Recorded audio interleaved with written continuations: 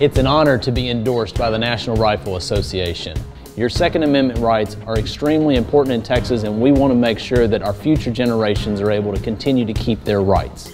So Glenn came in, we shot his .45. He carries the same gun that I do, actually, the CDP.